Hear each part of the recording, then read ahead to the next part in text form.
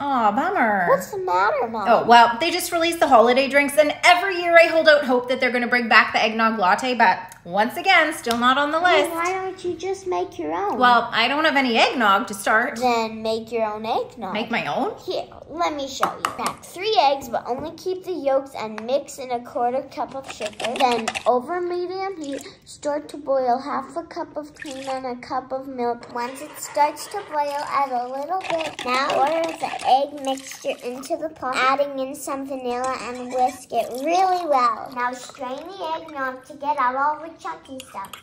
Oh my gosh, this is so good. Great! Now let's go to Starbucks so you can cure my craving by buying me a peppermint brownie cake pop.